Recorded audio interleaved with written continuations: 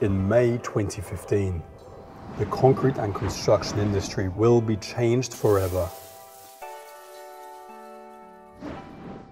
Make a date with innovation.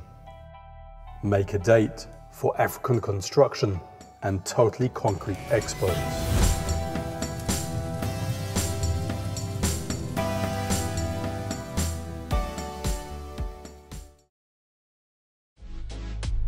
It goes a little bit against the grain to talk about repair of concrete structures. However, we all know that if you concrete, at some stage you repair. Repairs are a given in our concrete environment. Therefore, we did a concrete repair seminar for our members a number of years ago, and we realized it was time to repeat it with the latest thinking in the field, the latest developments, latest research. Concrete repair has grown in terms of money and effort over the last couple of years because our concrete structures are aging. There's lack of maintenance leading to more severe problems like the recent collapse of one of the facilities at the Eskom plant. And there's many of these. So people need to be more concerned or more aware of this.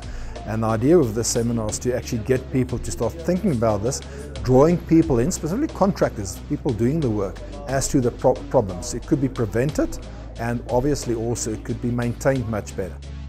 As of today, as I see in this markets and many developing countries, there is no repair code, there is no scientific approach towards repairs, and that's where the concrete structures which were made earlier, which are aging now, it has to be rehabilitated properly because already they have disintegrated, and we have to really have a nice approach towards maintaining them properly. So that's the biggest challenge, how to approach a repair of a concrete structure.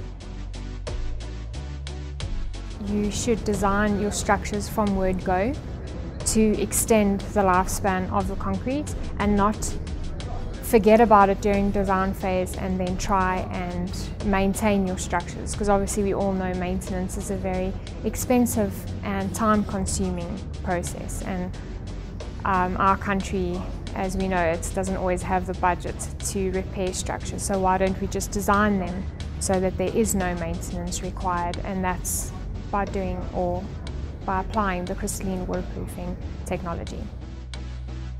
We've got to take note of our structures are getting older, we're running into more serious problems regarding maintenance, we've got to do preventative maintenance, and also it would become a legal requirement in countries such as Singapore, for example, where you've got to do a condition assessment every couple of years. Otherwise you cannot continue using that structure, and that will certainly happen. Hence you've got to be more aware of possible repair work to be done. This event, I think, apart from giving good networking opportunity within the stakeholders in the concrete, or maybe making concrete more durable, and they get a knowledge about what is the best practices in industry. Like the topic I'm speaking about is giving them an idea about how entire Europe has approached and harmonized the code so that the repair we do is more durable. So this gives them opportunity to learn about what are the best things happening across the world and how this can be applied in the markets like South Africa. I think it's extremely important for professionals like myself to attend seminars like this to further and broaden their knowledge. I don't think when you got your degree that you are finished studying. I think that you should keep on learning as time goes by, because technology changes. Repair is not a thumbsuck. There is a science behind it. And if repairs and maintenance, of course, are done appropriately, in good time, properly, with the right products, with the right applications and applicators, then you can add many years to the service life of your structure.